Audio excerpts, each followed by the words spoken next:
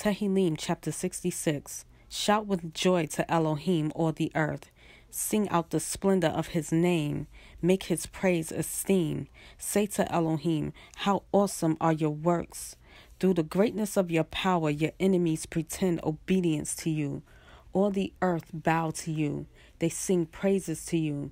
They praise your name, Selah. Come and see the works of Elohim, awesome acts toward the sons of men.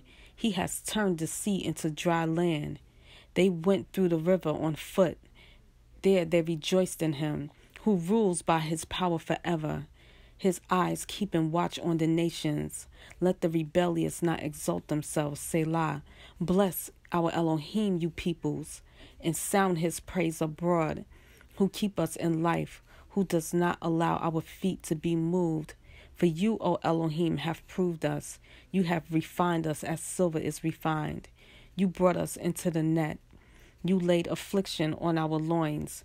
You have let men ride at our head. We went through fire and through water, but you brought us out to plenty. I enter your house with ascendant offerings. I complete my vows to you, that which my lips have uttered and my mouth spoke in my distress.